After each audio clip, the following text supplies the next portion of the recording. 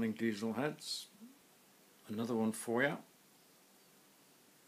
This is a Rivers 2.5 Silver Streak, or is it a silver? I don't know.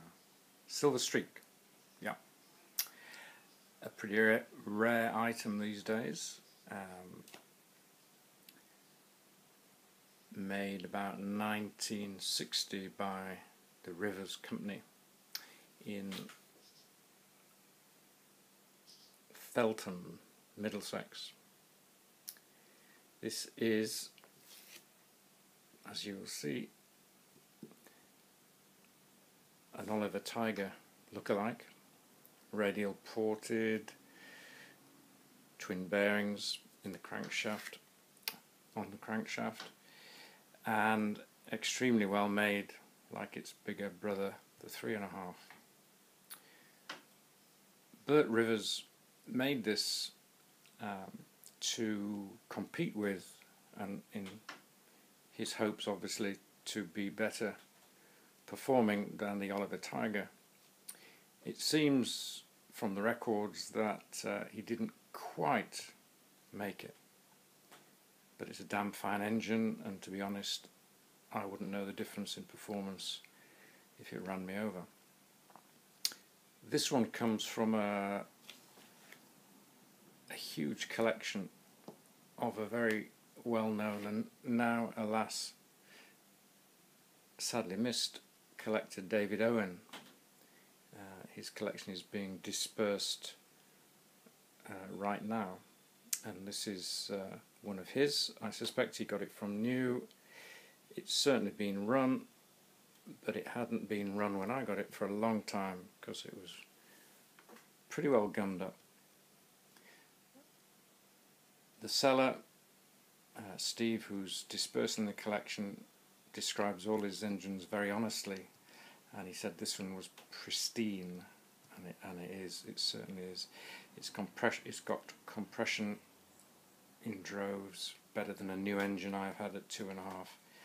And I did degum it for a couple of days to loosen him up, and the thing, believe it or not, fired first flick. It's beautiful, beautiful. The Bert Rivers, or the Rivers story, is a bit of a sad one. He was obviously an extremely good engineer because he made bits for the Air Force for aircraft such as the English Electric Lightning. Remember that cigar tube with wings, and a vertical takeoff and landing tilting rotor. Is it a helicopter or plane? I don't know. Machine as well. So he was a respected engineer and a very good one, and he made these two engines that we're talking about. The interesting fact about this one on the inside, which I can't show you because it's not in bits, but the bearings, not sure whether you can see that, are not ball bearings around the crankshaft, but are, where's the pencil gone? Needle bearings, or roller bearings they're called. There's one at the front and the back, and they're basically 1.5mm diameter needles interspersed with a spacer which is slightly elliptical in section, and these just fit around the crankshaft at the front and the back. They're more or less free, except they can't move forward or backward. So if you take the engine to bits, it's great fun because they all fall out, and you think, how the heck am I going to get us back together again? So the trick is to put the crankshaft, slobber it in some grease, put it in the freezer or the fridge with the needles and the spacers to cool down, and then you stick the needles and the spacers on the crankshaft before it warms up and get the crankshaft back in the casing. Simple, but it works. This is a Mark II version, I think. Not many of the Mark I's were made. And it has the nice little hexagonal nut on the cylinder head to stop the compression screw from moving. The story is about Rivers. You may know that there was a period in the 60s when these things were under scrutiny for being eligible for what we used to call purchase tax, or VAT, and some manufacturers deducted it in case they were clobbered for it and then handed it back to the buyers if it didn't come along. Others didn't do anything about it, and I think Rivers didn't collect it and was stung for a lot of purchase tax.